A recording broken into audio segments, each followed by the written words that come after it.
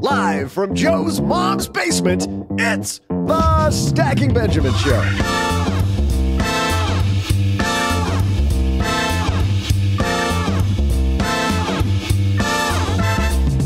I'm Joe's mom's neighbor, Doug, and when is enough enough? Today, we'll hear the story of one woman who learned the hard way that millions in your bank account doesn't equal more living in your life.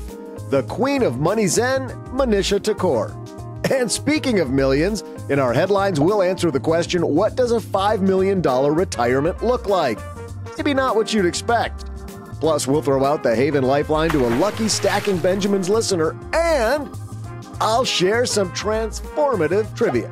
And now, two guys who almost have enough, it's Joe and G. Hey there, stackers. You made it to the middle of the week, so relax, put your feet up, and get ready for an hour of money fun. I am Joe Saul-Sehy, Average Joe Money on Twitter, and across the card table from me, it's the man, the myth, the legend, OG. What's happening? Well, you know, we made it to halfway, dude. We, as people listen to this, you and I are at Podcast Movement, getting our podcasting nerdery on. I'm going to get a massage. I keep on getting these emails from the hotel that's like, you know, hey, did you get your spa package? I'm thinking, I don't know, maybe I should get one of these. You bow for it. Right. So I'm going to take yours too. As soon as you said we're getting our podcast nerdery on, I thought, nope, OG's at the bar right now. and Joe is going booth to booth to booth to booth, talking to everybody there's somebody sitting at the bar at 10 a.m. You kind of know who it might be. One of us is getting our podcast nerdery on. The other one's drunk by 11. Just ready. I'm just there so I don't get fined. Just a normal Wednesday. Ready to go. Well, speaking of normal Wednesday, we've got a fantastic storyteller on today. Manisha Thakor has a whole brand called Money Zen because she learned the hard way, OG, that she had to breathe, that she had to figure out that, you know what?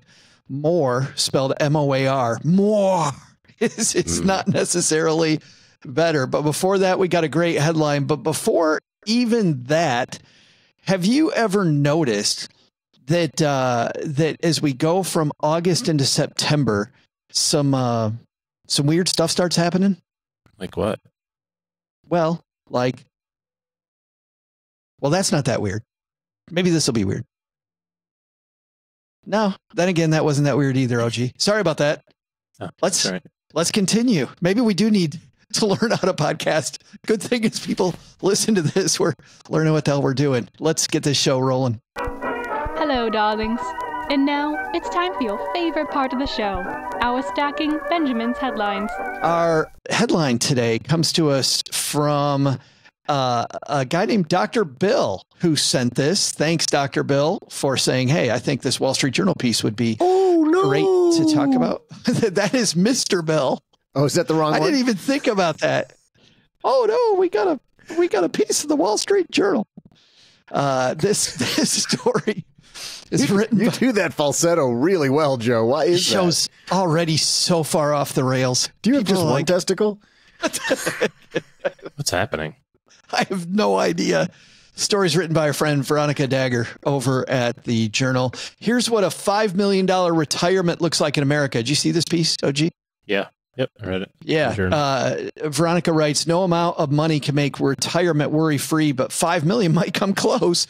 What's that joke that, you know, you can't, money won't solve all your problems, but it sure is more fun to pull up to them in a Lamborghini. It's nice to arrive to them in a limo. Limousine, yeah. Few Americans manage to save anywhere near that sum in their 401ks and individual retirement accounts. A $5 million nest egg puts you in the top 0.1% of households, according to an Employee Benefit Research Institute analysis of retirement accounts using the 2019 Survey of Consumer Finances. To find out what $5 million buys in retirement, we spoke to retirees around the country with savings in that ballpark. Do you think, OG, most of these people thought they would be millionaires or not? No. The common theme with people who have accumulated a whole bunch of money is that they didn't think that it would be possible by doing the little bits that they had to do over their lifetime of doing it. Yeah, they did not do anything super sexy to get there. I think it's important to note that a lot of people think that top 0.1% of people, they use some really sexy investment scheme. They've got these investments that only the few can get. And yet that wasn't the case for most of these people. Yeah. Simple wins. But what I did find interesting was that while people did a great job of saving, there was one thing that they did commonly, and that was a lot of them used stocks. There's a gentleman in here, Paul Shemwell. He retired in December. In fact, it's funny, Veronica wrote, he landed in retirement after 4 decades flying commercial planes and jet fighters. He landed. So good. Let's see what he did there. Yes. Though the 65-year-old feels financially secure with about 6.1 million socked away, he hasn't mapped out a flight plan. For what comes next. What he did do, 95% of his portfolio, OG, in stocks, mostly in index funds. A few individual equities like Apple, but not a ton. Apple, if he's only has 5% of his money in Apple, that's not what made him the 6.1 millionaire. It was saving it and letting it compound. This miracle compounding is fantastic. I mean, to be fair, some of the, to not look at it in terms of the career choice also, has something to do with it, right? I mean, sure. So, being an airline pilot, a big, legacy carrier airline pilot comes with a lot of perks and a lot of financial benefits. Now there's some downsides to it too.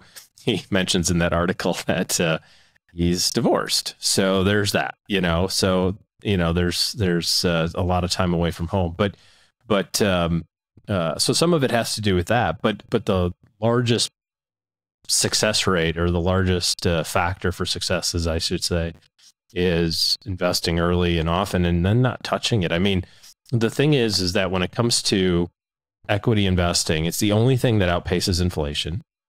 It's the only thing that provides you with that compounding return. And it seems impossible.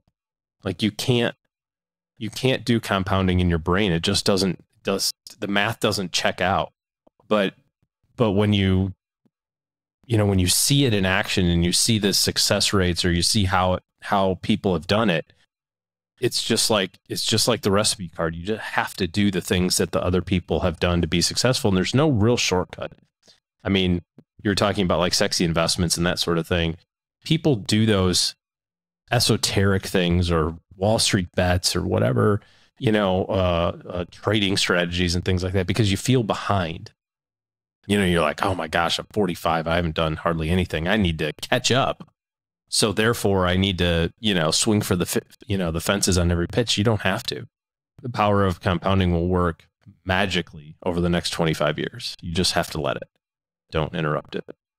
Yeah, there's a great rule called the Rule of 72, which I think a lot of our stackers have heard about, but maybe OG, some haven't. You take the interest rate you think you're going to get, divide it into 72, and let's say somebody did a really great job of saving, and by the time they're 30, they've accumulated, let's say, $200,000. Yeah. They're like, wow, to get to 5 million, I got a long way to go. Well, you probably don't. If you think you're going to get an 8% rate of return, take 8 divided into 72. That means every 9 years, your money's going to double. So by the time you're 39, it doubles once. 48, it doubles again. 57, it doubles the third time. And then we'll go 66 for a fourth time. That 200,000 you've already saved by the time you're 30, the first double of those 4 makes 400,000. Second double means it's 800,000, 1.6 million, 4 doubles, $3.2 million by the time you're 66 years old. You're already almost in this piece by the time you're 30. Yeah, and you haven't saved anything else. That's not assuming that you continue to save over those, or over those years, right? That's, I get to 30 with 200 grand, or I get to 40 with 800, or whatever it is. Like that's the power of that, and it's so hard to picture it because in normal day-to-day life you don't see that. You know what I mean? You don't see the impact of compounding. You don't even feel it with inflation. Inflation feels bad in the moment, but only through the lens of the rearview mirror do you see exactly how bad it's been. Yeah. Right. I mean, when you started, you guys are a lot older than me. So I remember He finds a way to say that every episode. But what's the lowest gas price you remember? I remember 79 cents a gallon. I remember getting gas I'm talking about getting gas. I remember I'm not talking about gas. much. Wow. I don't think for me it was much less than that because gas prices. Oh. Well, gas prices held similar for a long time. I got gas for I remember 39 cents at Taco Bell. Oh, come on. Oh, man. There you go. He's here all week, folks. I can't find it. Hold on a second. It's right here somewhere. There it is. Actually, I don't remember 79 cents. I was going to say I remember just under $1. So you're old. It was under $1 forever. Under when they had to change it to. Remember when it went over $1 for the first time consistently? They broke the buck. Yeah, they broke the buck. I mean, and so now we all freak out when gas is $4, and gas is a terrible example because of the subsidies and all that other stuff. Yeah, but taxation and milk, milk or eggs or stuff like milk's like $5 a gallon. It's insane. But it used to be $1. I mean, it used to be just take it off the cow. It didn't cost anything. OG used to just sneak out in the field at 2 a.m. Yeah, maybe I get my milk for free. I get my tip milk them for over free. first and then milk them. Don't have to buy the cow when you get the milk for free. That's where that came from. That's OG created that phrase. That's his whole lesson he brought. But you don't experience the compounding effect of that. And what's really bizarre is you go, yeah, I understand that milk's $5 a gallon, and I understand that it used to be $1. But no way is it going to be worth. Am I going to pay $15 a gallon in my lifetime? It's like, yeah, you will. Sure will. Absolutely, you will. I mean, car prices, house prices, the whole deal. So we see it, but we don't appreciate how it works with our money. With our investing. So. That is one theme that's in here is this power of compounding, and I like how recent guests have really brought this up. Jonathan Clements, who used to be the personal finance columnist for the Journal, he said, "OG, it's much easier to get used to being frugal and living a Spartan lifestyle when you're young, like staying at Red Roof Inn when you go places or camping, laying on the ground." And then 4 seasons later becomes way, way, way nicer than if you try to start with the 4 seasons when you're 20 years old and then go camping in your 40s. He said that's kind of a one-way street. And Wes Moss's advice, if you remember from that roundtable discussion, Wes talked about how if he had it to do over again, just those years between 20 and 30, work your butt off. Just work your butt off. Because look if you're already in the $3 million train, by the time you're 30 years old, the rest of your life is going to be a lot easier. That wasn't what really resonated with me about this piece, though, OG. The big thing that resonated was, and I think we'll probably hear this more from Manisha. Well, heck, I know that we'll hear this more from Manisha. And that's that the worries, the problems, the what am I going to do with my life every day? The money didn't solve that. There are several people in here who say, one gentleman who says every morning he asked himself what he'd do that day. I didn't like that feeling, said Wu, whose wife died just after he retired. Retired in 2016. He missed work, so he started accepting assignments at his former practice. All he's doing there is just filling his hours. That's not healthy. Yeah. Yeah. I mean, there's something very real about retiring to something instead of from something, Very real. If you have been busy your whole life and you don't have that busyness, you'll fill it with something, and you might fill it with sitting on the couch and eating, bonbons or something. By the way, have you guys had bonbons before? No. It's a worthy adversary. You like them? What is a bonbon? Like little teeny tiny ice cream balls. Oh, that's what. Oh, yeah, I've had those. Yeah, you can chisel through those like a package of those things in about 20 minutes. Yeah. Doug calls them ice cream balls, by the way. Right. Yeah. Yeah, the non-name brand version. I understand. He doesn't use the highfalutin language. Yeah. We will link to this in our show notes page, because I think there's a lot here to do with planning. And by the way, it wasn't just Veronica Dagger. I apologize to Ann Turgeson, who also we've mentioned many times here on the show for her writing, that wrote this piece. Good piece, and thanks to Dr. Bill for sending it. If you want to dive more into the topic of planning or investment allocation, well, the next day after each Monday, Wednesday episode, Kevin Bailey writes our 201 newsletter, which dives even deeper. So head to stackingbenjamins.com/201. It's filled with links to the best places that we found on the internet to explore this in even more detail. So we touch on a topic that you like during our show. We want to help you get even deeper with the 201. stackingbenjamins.com/201. Manisha Thakor is somebody who was making millions of dollars. Speaking of millions, OG, she was making millions and millions of dollars. She was running separate accounts for a big money management firm. She actually created the accounts herself and grew it to be $5 billion. But she realized, even though she'd gone to all the right schools, she was around the right people, she'd worked on Wall Street, she'd been in investment banking, making all the money, she realized very early that this path was leading nowhere good. And we're going to hear her whole story. Now she's the leader of a space online called Money Zen, which is exactly, I think, what more of us need, a little more Money Zen. So I'm happy to talk to Manisha. But before that, Doug, I think you've got some trivia for us, man. Darn right I do, Joe. Hey there, stackers. I'm Joe's mom's neighbor, Doug, and I bet you didn't know that on this day in history, the symbol formerly known as the pound sign instantly transformed into what we know now as the hashtag when social technology expert Chris Messina used it to create groups on X, formerly known as Twitter. Launched as an experiment, the pound sign was added to the phrase bar camp, which is apparently not a real place where you go to slam hootie delights and kick ass at air hockey. But that got me thinking. Lots of celebrities have ditched their real names for completely made-up ones. For those of you who still call it the pound sign, Jack Benny's real name was Benjamin Kubelski. And for listeners who've only known it as the hashtag, Lady Gaga's legal name is Stefani Germanotta. Although with celebrities naming their kids things like Pilot Inspector and X-Ash A12, yeah, those are real, Lady Gaga wouldn't be the weirdest name to see on a birth certificate. This brings us to today's trivia. Which internationally beloved pop star changed his name to an unpronounceable symbol? I'll bat dance back with the answer right after I find out Joe's mom's former last name. I needed to answer a security question. Hey there, stackers. I'm former rotary phone user and guy who briefly thought of legally changing his full name to Joe's mom's neighbor Doug. Apparently, there's a ton of work involved in legally changing your name, and it costs money.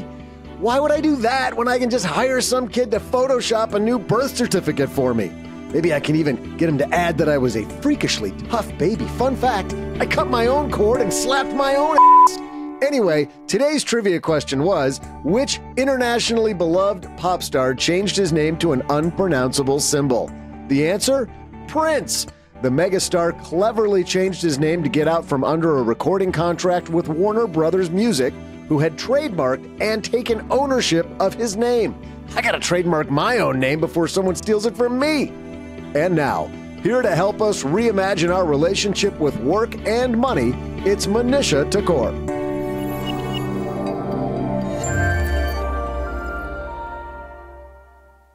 I'm super happy she's coming down to the basement. Manisha Thakor's here. How are you? Joe, I'm so excited to be here with you in the basement. You haven't said that phrase often, have you? No, not since I was in high school. Yeah, Keeping it PG. That was a whole different reason to be excited. That's right. Yeah. Hey, you write, Manisha, that at one point about this CEO who talks about how she starts her day, about how she's up at 4:30. She does this meditation. We could talk about who the CEO was later, but I love those. When I was reading this in your book, I was thinking, I love these when I read these in Fast Company. Like I hear about how Bob Iger starts his day, or how, how these different CEOs, these great women and men do their thing. They're so addicting, but it's also maybe part of the problem of overworking. I have to ask you then, how do you start your day now that you've crossed this bridge? I am so excited that you asked me that question. I got out of bed this morning and I thought, I am like the luckiest girl ever because I'm not going to check my phone. Instead, I'm going to go light a candle, make a cup of coffee, take my journal down to the dock. I happen to be on a lake right now in rural Maine, and do some Julia Cameron morning pages, just free-form journaling. So that's how I spent the first hour of my day. It was just delightful to be out in nature, and there was no productivity enhancement associated with it whatsoever. Well, now it sounds like you're bragging about that the way that maybe you used to brag about the opposite, about incredible productivity. Joe, I'm busted, guilty. I think, human nature, it's a hard thing to combat. Yeah, you use a strong word, Manisha, to kick off this project. You use the word cult, and you march into what you call this cult beginning in 1992 as a senior at Wellesley College. What happened? Because when somebody uses the word cult to kick off a book, I go, oh.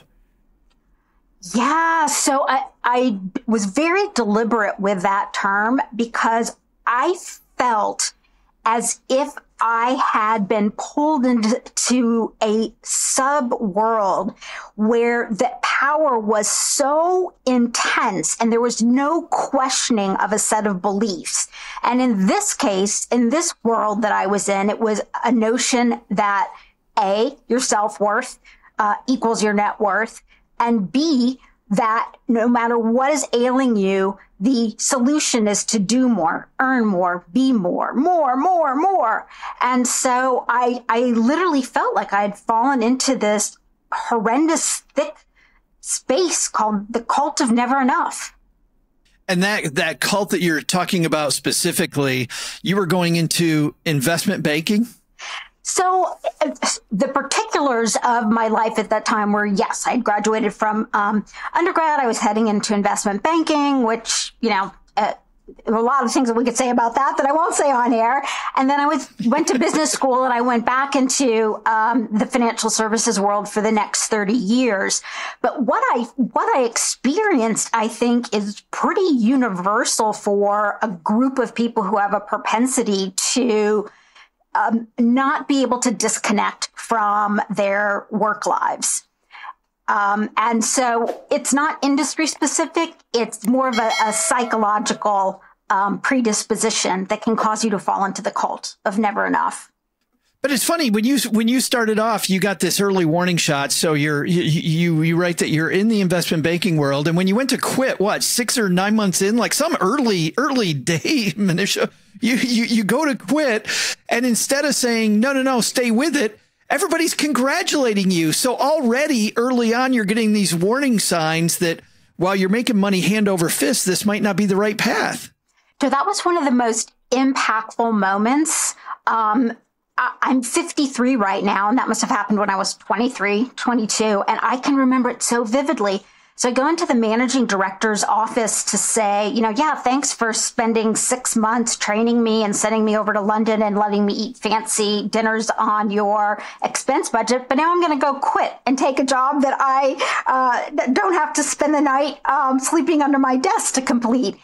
And the managing director, I submitted my resignation to, and then 2 other very senior people came and said to me, Manisha, go you. Get out of this world before your family becomes so used to this kind of money that you can't go anywhere else and you are trapped. And they were so clearly talking about their own lives, which on the outside looked so glamorous and exciting, but they were miserable. And they'd gotten sucked into the cult of never enough. And I've never forgotten it. Unfortunately, I forgot to act on the lesson. Well, that's what I was going to say, because if that was the indoctrination, you still fell into the hole, even though they warned you about it. You write then that you're on an airplane. You're sitting in, I think you said like 2A or 2B, just and not first class because you have more room. You make it clear that, yes, while you have your laptop out and you have all kinds of papers and you're working furiously, you're sitting up front so you can get off the plane as quickly as possible. When this woman behind you, who I guess you knew, she walks up to you and she sees that you're clearly not in a great place. Tell us that story where now you're deeply in the cult of never enough. Oh, yeah. So this is a super elegant female executive who I'd seen at various different industry gatherings, but we weren't friends. But she saw me and she was coming back from a trip to the bathroom. And I mean, I just had tears just spilling from, all over my face. I had papers everywhere. And I had no idea at this point how I was going to make it through the next 48 hours of meetings I had scheduled. I was on a plane from Houston to New York. I was in the process of building out this, what ultimately ended up being a $6 billion separately managed account business. And I was just bone dry. And she came up with this dressed to the nines, opened up this silver pill case and handed me a yellow tablet, actually 3 of them, and said, take just a half of one to start. And I was so discombobulated. I didn't even ask what it was. I just took it. And it actually really did help. Turned out it was Valium. And that was another pivotal moment when I started to realize how many people in financial services or other intense industries are so stressed out by the constant striving for more that we'll grasp onto anything to let us keep going rather than stop and question, why the heck am I living like this? What is it all for? Yeah, you right. I'm going to quote you. Too many of us are suffering from a deeply rooted internal pressure to do more, earn more, achieve more, be more. And what's the result of all this achieving? Burnout, depression, loneliness, and a sense that no matter what we do, it's just never enough. I mean, for you in particular, you go into other people, but I like continuing, Manisha, with your very personal story, which is your parents even tried to intervene. You're going on. I actually laughed about this story because every time your parents see you, you immediately go into, look at how high my net worth is because my net worth equals my self-worth. Yeah. And your mom and dad are like, whoa, back up, which is the opposite of what you'd think a parent would do. Right. A parent's like, well, go. And your parents are telling you to slow down.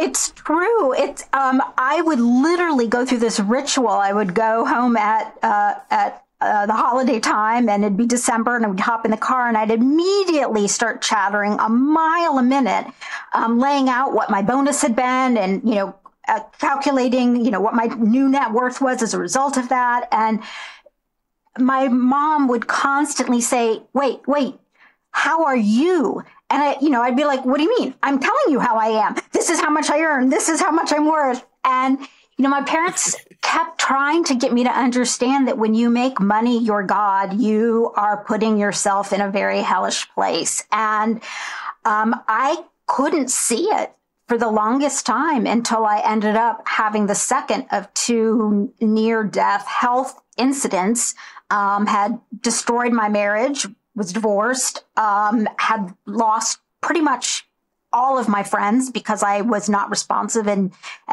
didn't ever put people's personal needs ahead of my professional ambitions. I really was a very unpleasant human being.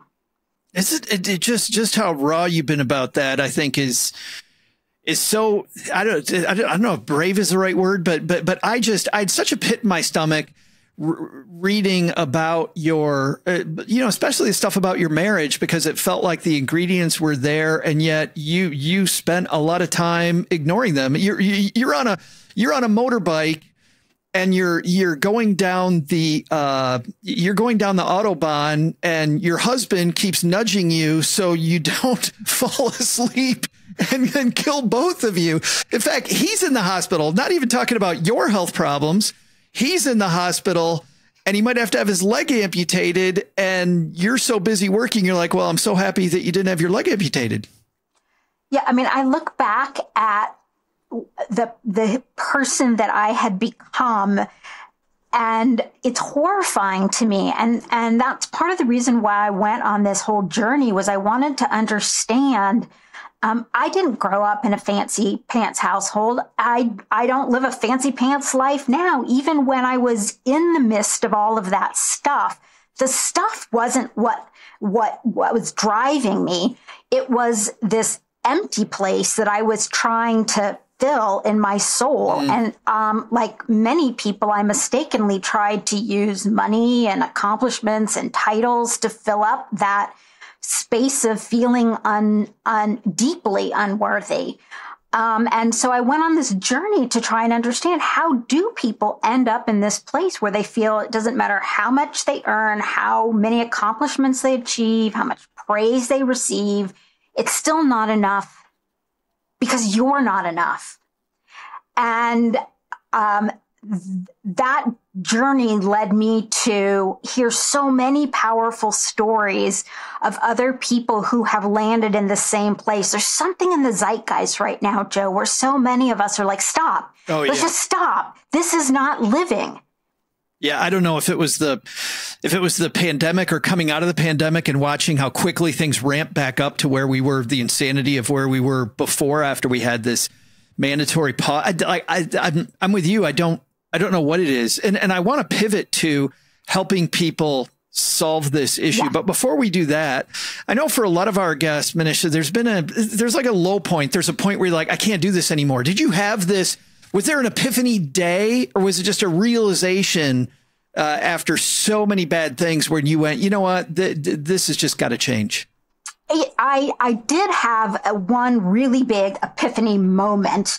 I'd like to be able to say I immediately transformed after that from the person that I was before, which was not a very good person.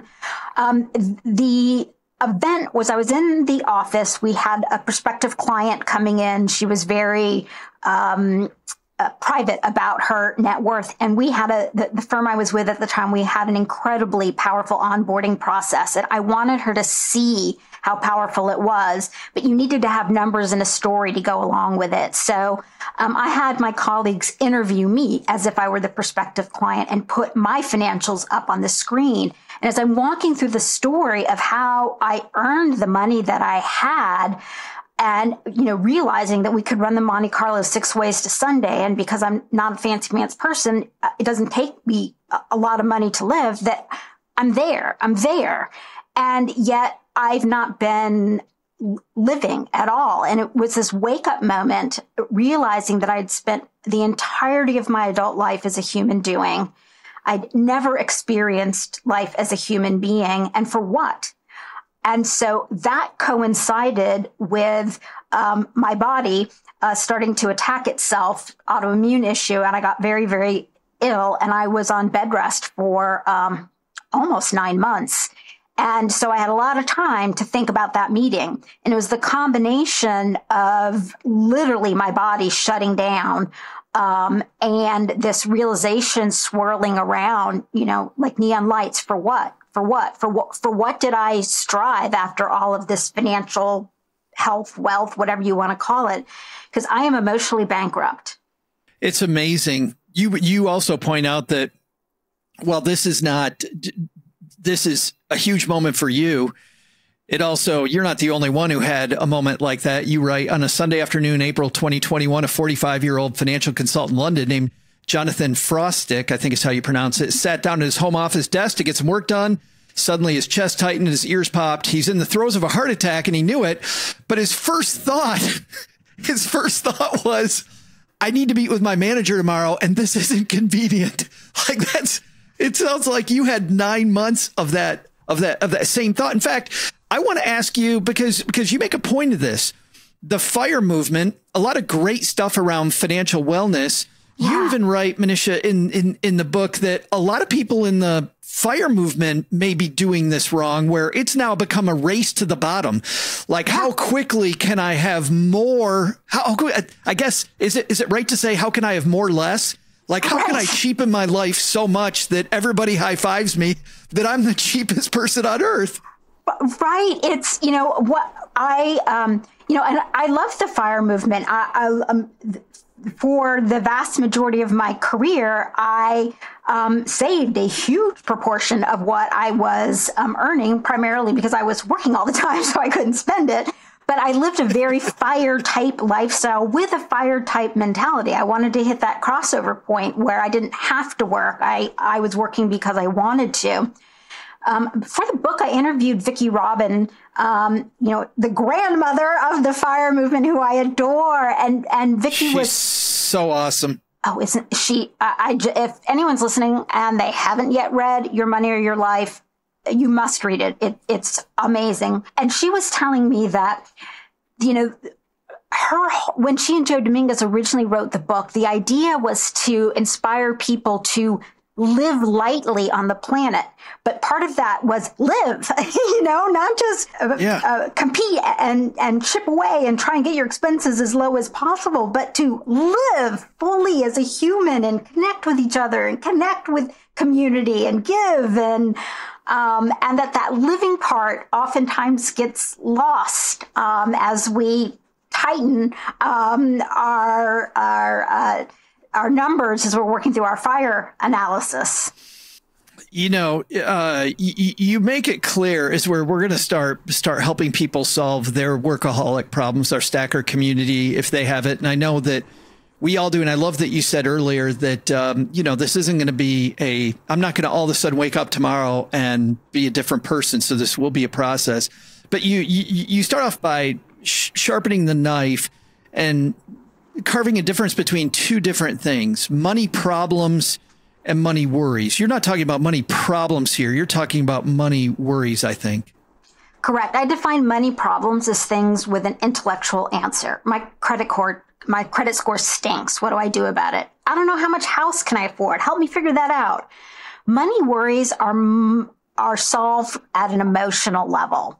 And there are no 5 tips to resolve a money worry. It requires an interdisciplinary soul searching to get to the root of them. And that's why they are so painful and so prevalent, and we don't like to talk about them. I think that's why the concept of your brand Zen is because Zen is much more of a journey toward, it's this versus perfection right away. As Mom says, progress, not perfection, Joe. Come on.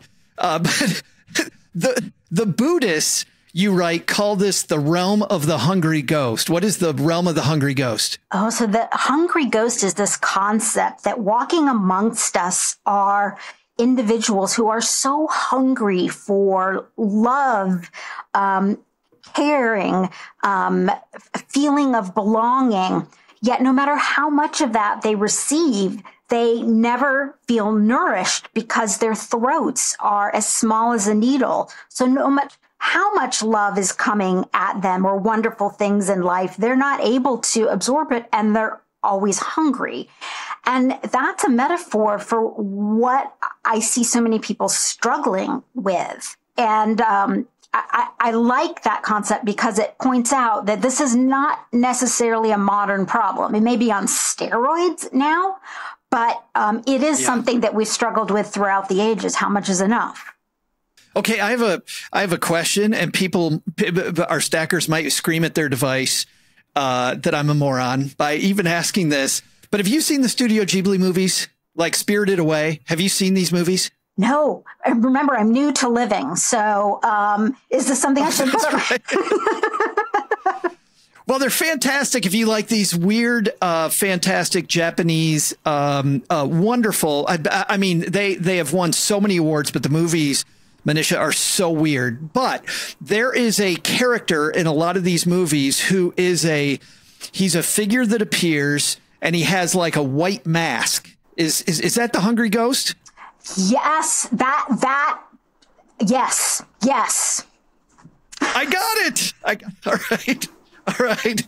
And I've got half of my audience going, I have no idea what you're talking about. The other half going, you're an idiot. Of course, that's Hungry Ghost, Joe. I didn't know. But let me ask you this. So on one hand, we got this aspiration, right? That you were on this train, you grew this division to $6 billion, and yet you still didn't feel like there was enough. But on the other side, you've got this, part of the FIRE movement is, I reject that train. I'm going to get off that train, and I'm going to begin living this life. Is there a middle ground where you can still aspire to career heights and not be in this cult of never enough? I truly believe there is, but it's not easy in modern society to get there. And I think the way many of us know Carl Richards, the sketch guy from the New York Times for so many years, and his iconic drawing is of these two concentric circles. And one says what's important, and the other says what can be controlled. And what you should focus on is the intersection of those two. And I think what's happened in modern life is we are just drowning in busyness. And so for most of us, if we are able to take a look at our to-do list in using kind of Carl's rubric, and we say, like, what really matters to me and what do I absolutely have to get done because it's just essential to living, and scrape out everything else that's in the middle, then you've got a life where you are moving forward, growing personally, flourishing professionally, but you're not on the runaway train of feeling like you can never get there.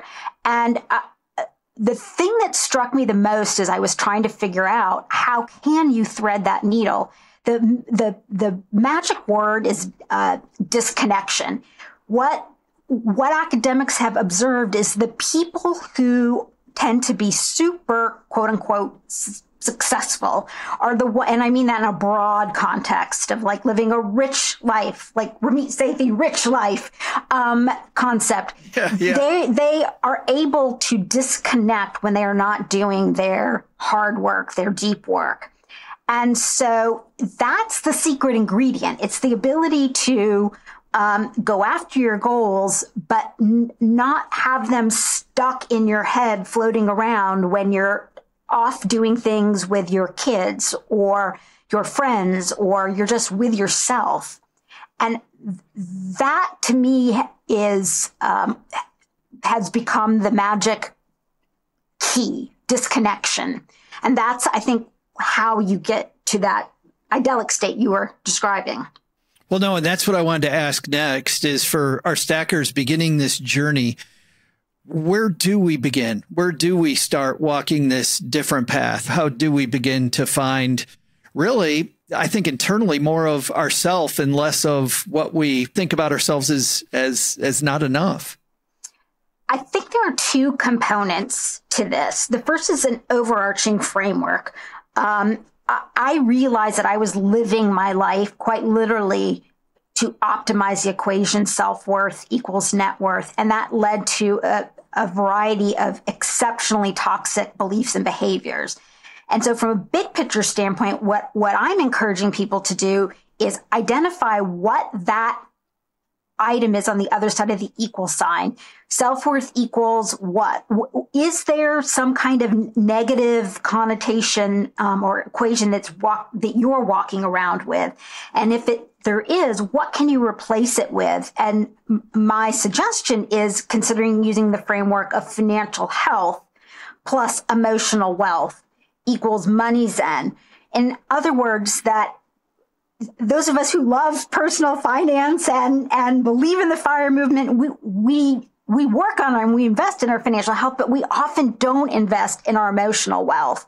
And what studies have now shown is that the reason, money can't make you happy is over the long run, once you've met your basic Maslow hierarchy of the needs, if you don't have a basis of emotional well-being, incremental money beyond a certain point, and that certain point differs for everyone, does not add to your life satisfaction.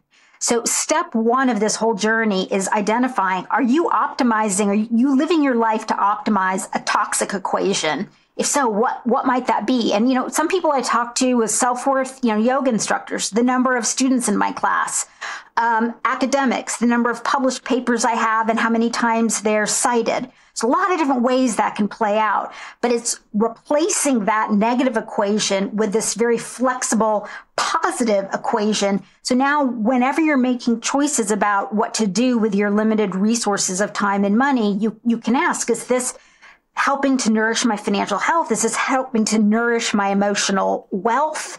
And how do I want to asset allocate between those two buckets?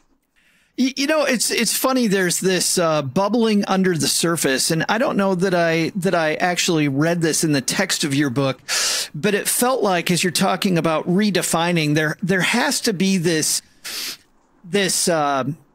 almost more timeless celebration of what is now versus what I'm striving for. Do you know what I'm getting at? Like, I need to spend a little more time celebrating the brilliant thing I am versus this thing that I hope I am, you know, where the horizon is, which I never am going to reach. Yeah, I mean, it's that concept of, you know, planning for the future, but living in the present. And so many of us don't, right? We plan for the future and we live in the future. And part of that is that I truly believe we are so busy these days. I call it wearing busy badges, that we've gotten to the point where we revere the state of busyness and we place more value on people who are busy.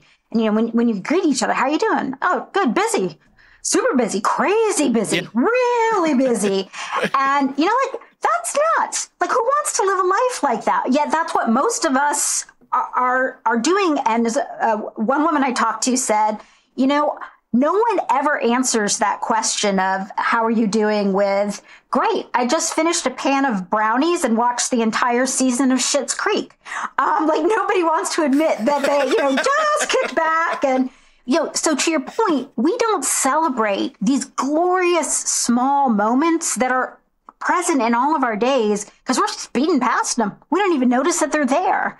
And so slowing down and, I mean, for me, two guiding principles of my life are now simplicity and small joys. And I use this as kind of North Stars for my day.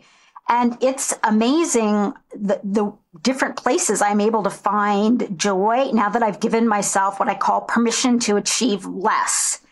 I think that's actually a great place to leave it. There's a comedian who died maybe a year and a half ago, Manisha. And again, you probably won't even know this reference because, like we said, you just started living. but her name was Jeannie Robertson, and she talked about how she was this brilliant comedian from North Carolina, and she would talk about how there's funny all around us. We just never look for it. And then all of her comedy was this observational humor around just being in the moment. And I think what appealed to many of us about her was not so much the har comedy, but the fact that she was living in the moment and finding these things that we all overlook, which I thought was just absolutely brilliant. You talk about connection, that most of us are, you know, there's a lot of us that are chasing stuff that are lonely. Connection, creativity, and authenticity. But I really want to talk about connection. A lot of us really struggle with connection. Is there a way for us to kind of begin on that bandwagon? Yes, this was one of the biggest lessons I learned in my research was a concept from an expert named Mary Laverde, who she says, when you feel discombobulated about anything in life, ask yourself, to whom or what do I need to connect right now in order to move just incrementally more towards a state of happiness or contentment? And so, you know, the answer to that question may be, I need to go take 5 deep breaths, or I need to go to bed early tonight, or it may be, I need to get divorced or change my job. I mean, sometimes the answers can be really big, but it's this notion that connection is what creates balance in our life. And we are so out of balance because we're not connected to ourselves, to each other, to the broader community and something bigger than ourselves, however you think about that.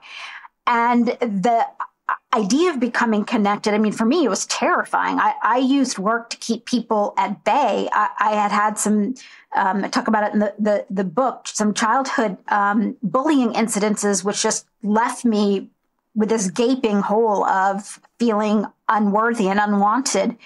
And so I use busyness to keep that pain away. And so I lost my connection muscles. And so as you're building them back, this phrase, to whom or what do I need to connect, is a wonderful way to start learning connection, but also to do exactly what you said earlier, Joe, which is experience the moment. Because that small step typically is something that will light up the current moment for you. The book is Money Zen, The Secret to Finding Your Enough. Obviously, this is a book that resonated with me. It's a project. Well, Manisha, all your work lately has resonated with me, like from afar. And just this idea of finding connection is, I think, so important and so needed. Thanks for helping our stackers today get a little bit more connected. I really appreciate it. Thank you so much for letting me come on and get connected with you. Huge thanks to Manisha. And OG, what a horrible story when your parents ask you how you're doing and all you can tell them is how many zeros is in your net worth as proof that you're doing well because you have no other life. I mean, don't get me wrong. Lots of money, better than having not enough money, but still, when you're popping pills on an airplane, you got no idea what the pills are that you're taking just because somebody handed them to you and you thought you'd feel better. Might be time to change. Time to take a step back. Yeah. Do you see that often when you meet with people that are just, because there was one type of person that always drove me crazy when I was a planner, and it was the person who you could tell they were just looking for this perfect strategy they were never going to find. And they just were sure it was out there. So it was going to be, they were on this treadmill of, oh, no, there's got to be something. No, there's something hidden there's something you're not telling. There's something out there that is this thing that I should be doing with my money that I'm not. I wonder if it's the sense of urgency that we're all given by all the stuff we read, that we feel like we need to have that whatever that end number is, 3.6 or 5 or 1, whatever the end number it should be. If we this goes back to something OG was talking about earlier in the show, or we just don't have that patience. But if we can be patient and just let compounding interest work. I remember when we were saving for college, and my oldest was like a freshman in high school, and I thought, oh, we're never going to get there. It's 4 years away. Never going to make it. And it's amazing what happened in those 4 years. Now, were we fortunate with some market increases? Sure. But that's happening right now, too. And we know that happens very cyclically, and not necessarily predictably, but cyclically. And it's just, I think those clients that come into planners' offices and feel like we need to have this hit that number in 2 years. Is that it? Or is it just a compulsion, OG? Well, I'm not a psychiatrist, although I play one on TV. I think that it's not only those things, Doug, but also the Joe, you've said this, trying to make perfect the enemy of good. We have a lot of conversations with people. We do full plan reviews at the beginning of the year. That's just kind of how we have things set up. And then we, at the halfway point throughout the year, we'll kind of check in and see how things are going. And quite often it's like, well, how are we doing? It's like this, like you said, you use the word compulsion. I don't think that's the right word, but this anxiety around like, well, I know I was okay in May but now it's October. So how are we? It's like, well, nothing's going to change that drastically in that we're looking for trends and patterns and that sort of thing in a 6-month time horizon. You're not going to go off the rails, in a 5-month window. Probably not.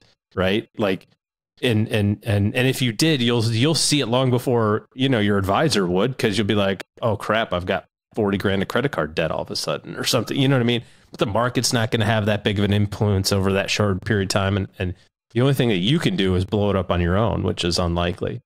And I think the recognition from a planning standpoint that whether your plan says you're 85% covered or 91% covered or 82% covered, like whatever percentage, like it's such a shot in the dark in 30 years from now that you're just trying to point the ship in the right direction. You know what I mean? Like you can do all the math you want to your point about doubling every 9 years. Well, that requires an 8% return, right? Well, what if you get 7.9? Well, it's not going to double every 9 years then. You know what I mean? Like we're basing assumptions based on, long-term numbers over a long period of time, but there are hiccups that can happen along the way. And I think what planning is designed to do is to identify where you're starting to drift off a little bit, right? Where you're starting to kind of follow a little bit of a different path so that you can course correct. It's not necessarily to set a plan up when you're 30 years old and go, oh, I only have to do these 3 things, and then by 65, I'll be set. I mean, that might happen, but it's much more about the activity of like sitting down and thinking about your money. Joe, you talk about your, month or weekly meeting with Cheryl, right? Like you're not radically changing your strategy every week. You're going, hey, are we still pointing in the right direction? You know what I mean? It's the activity of having that conversation. It's not the, hell, we had that conversation 6 years ago, so I know we're good. It's the value of the conversation, not necessarily. Hold on. Joe, you get a weekly meeting with Cheryl at your age? Dude, that's awesome. Wow. I mean, there are a lot of marriages who don't have that kind of spice in it for a weekly meeting. Impressive, man. He talks about it all the time. They have pancakes or wine, I guess. I don't know. Pancakes or wine. It's kind of kinky. Yes, we pull out the spreadsheets. Doug, we're freaks in the spreadsheets together.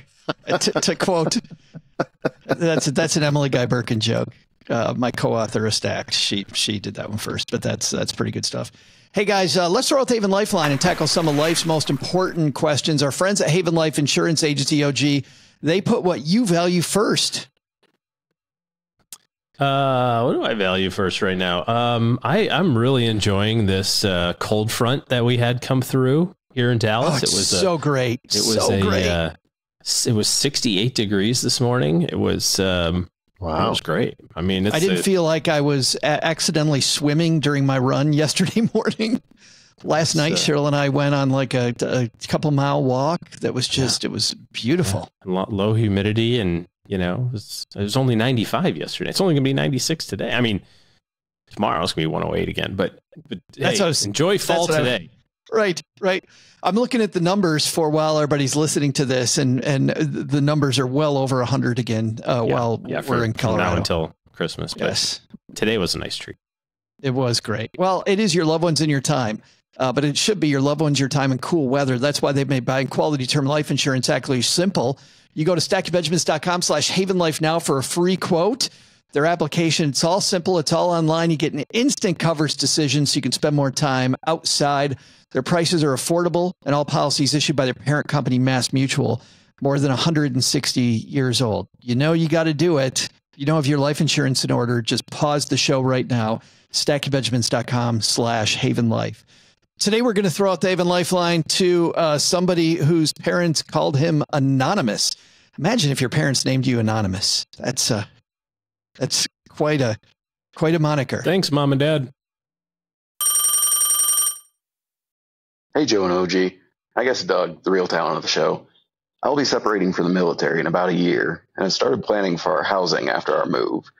Due to life constraints, e.g., the wife can't stop bringing home stray animals, we'll likely be buying and not renting again. We currently own a home at a juicy 2.75% with a VA mortgage. I'm going to miss that part. And plan on selling this home as we have no desire to be landlords. We'll also have an opportunity to use a physician loan on moving, and could, with the equity built up from COVID, pretty easily have a 20% down payment if needed. My question is, how would you recommend choosing or utilizing our different mortgage options? While researching, it looks like each option has a benefit. I have no clue what my disability rating might be if we do a VA loan, and do not fully understand the process for buying as we sell our current home. Any tips would be appreciated. Oh, and are there any limits on how many of those sweet shirts someone can get? Asking for a friend, of course. I see what he's doing there. Hey, thanks for that question. And also thank you for your service. And man, big transition in somebody's life coming up here, OG, transitioning out of the military. It's be an interesting case study, I think, because of all of the radical changes in interest rates and kind of how that's affecting the housing market and that sort of stuff. I know in our neighborhood, for example, there were a couple homes that went for sale very quickly, were snatched up, and now they're both back listed for sale again. And I'm wondering if everybody is in the back of their mind using, old rates in their, to calculate like, oh, I can make that payment. And then you get to the bank and you go, what do you mean 7%? What is that? I think it's such a huge difference in terms of cost structure for that principal and interest. And I know all the realtors in the room are yelling, you buy the house, you rent the rate. That's kind of their rallying cry right now to kind of get some deals done. But I think that's probably the biggest shock that's going to happen, is that the affordability is going to change quite a bit. What you're used to right now in terms of the loan balance and the payment and the interest rate and how much you're seeing that principal go down every month and all that sort of stuff is going to be radically different. You're right. Being a veteran, active duty, retired service member, there's a number of different options, from a housing standpoint, everything from a regular conventional loan, of course, to utilizing some of the veterans benefits. I think the best option is to work with a counselor who has the ability to offer all of those things. If you waltz into your local Fortune 50 bank branch, the likelihood of running into a mortgage broker who specializes in working with service members who are separating or who have recently is pretty low. And I think this is a great idea, or a great option, is to use one of the major companies that work with service members, of course, and we're quite partial to Navy Federal, and I used them on a house purchase 7-8 months ago, and it was fairly smooth. And that's I think that's where I would start, is use a professional mortgage person who has the resources to be able to offer all the different services, or all the different loan options. And it's not just even the loan options, it's the moving, it's the insurance rates, it's it's like all of those things that kind of go into that house buying thing. I think that's the key to this question that widens it for everybody. I mean, not a ton of our listeners who are going through exactly what he's going through right now. But the key to this answer, if we think about how we think, and it's not ask how to get it done, ask who can help you with this.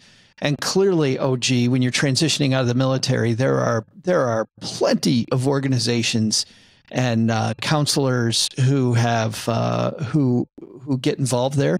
I know that working both with Navy Federal and in the past with USAA, just knowing that the number of military sponsored organizations, government sponsored organizations that can help out and can give him good counseling on what's available to him that isn't available to other people is huge.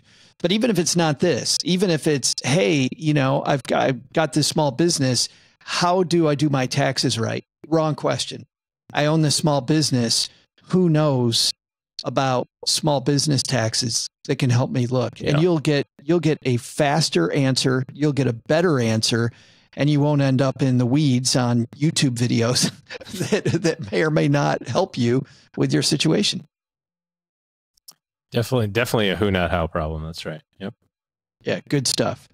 Thanks for the question. If you've got a question for us, and I hope I'll have to ask Karen, but I hope that he left us. He did not leave us his name, but he did hopefully leave us his address so we can send him a Haven Life, a Greatest Money Show on Earth t-shirt.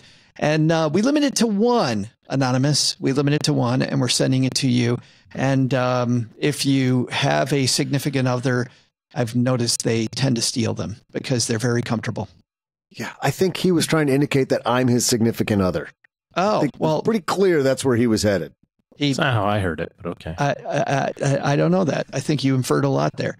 But stackingbenjamins.com/voicemail, and we are happy to answer your question.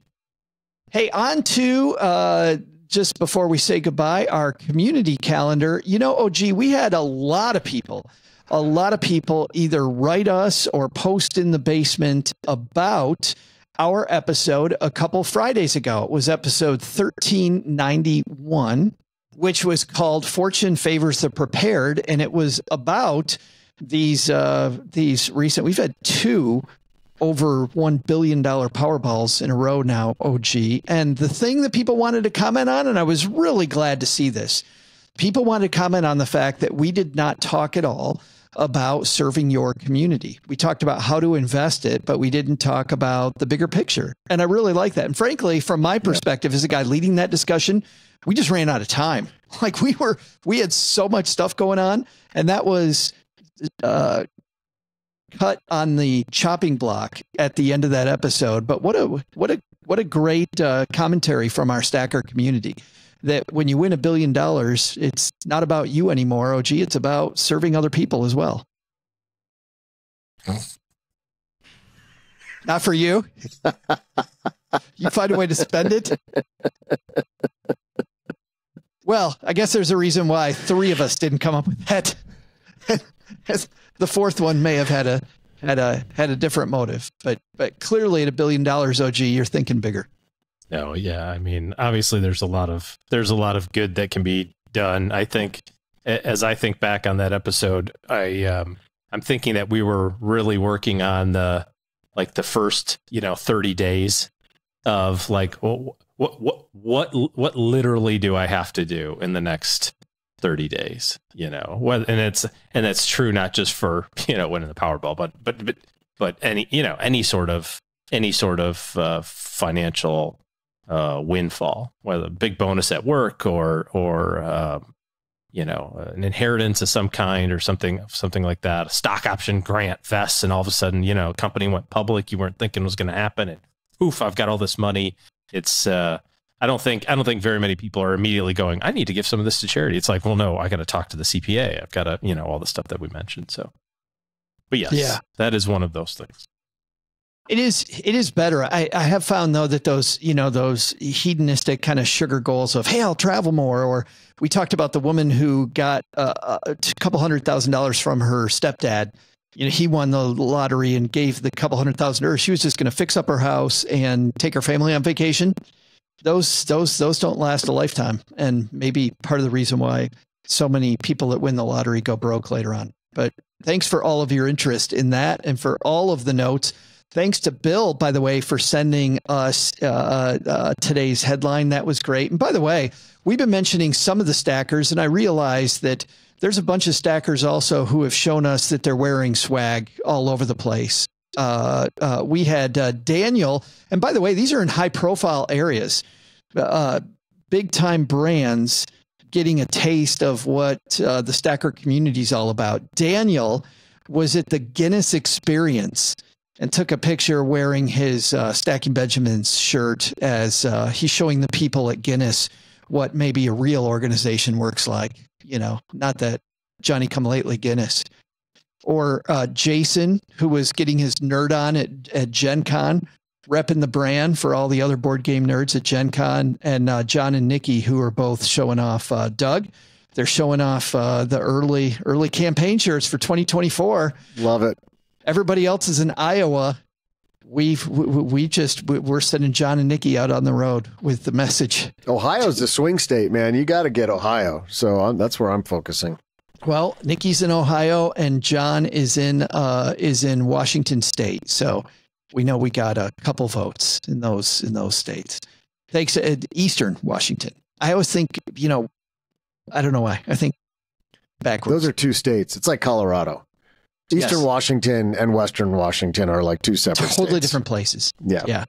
He's in Eastern Washington. But anyway, thanks to all those stackers. And if if you want to show the world your stacker pride, snap a shot and we'll mention you on the show. All right. And by the way, if you want to get some stacker pride, stackingbenjamins.com/shirts, and you'll find all the different cool designs that Brad, our designer at Flying Port Productions in Cincinnati, as what wasn't that, Doug, how Ernie Harwell used to say it? Cincinnati. That's right. He did. Cincinnati, Ohio. All right, that's going to do it for today, except one more thing, guys, and that is that if you are here not because you're looking for Stacking Benjamin swag or because of the fact that you wanted to hear Manisha's amazing story, you're here because you feel like you need to put together a better team to work on your planning. OG and his team are taking clients, and to get on their calendar, you go to stackingbenjamins.com/OG. We are now headed into September. And I know when the September train hits, OG, not long from now, you're going to be telling me you're done with these meetings for the rest of the year. Getting close. I mean, we usually wrap it up around Halloween because, you know, at the end of the year, it gets a little busy and everybody, you know, we're trying to finish up all the last year-end bits to make sure everything gets, all the I's are dotted, so to speak. So yeah, just a few more months. Right. So make sure that OG gets to work on your bits.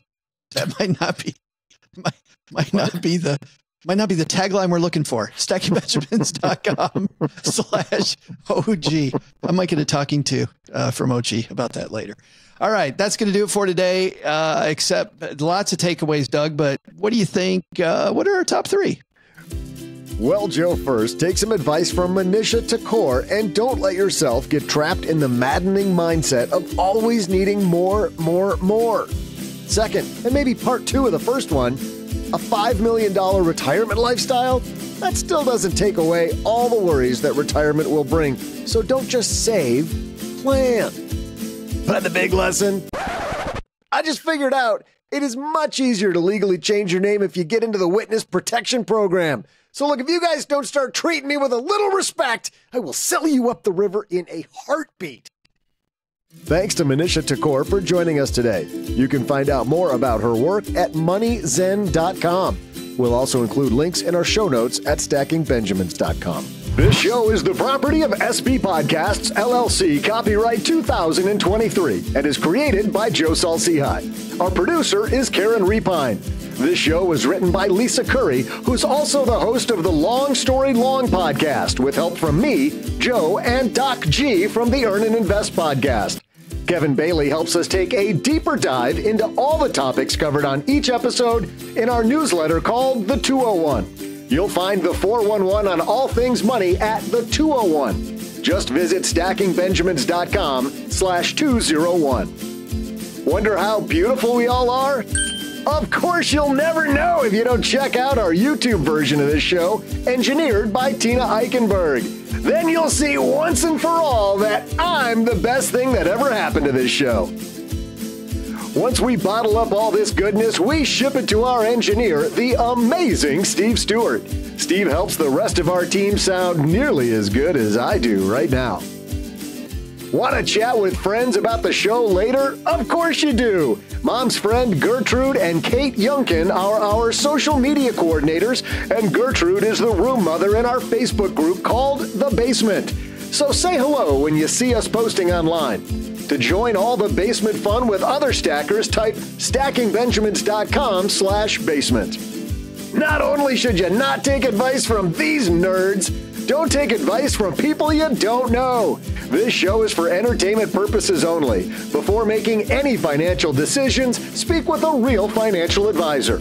I'm Joe's mom's neighbor, Doug, and we'll see you next time back here at the Stacking Benjamin Show.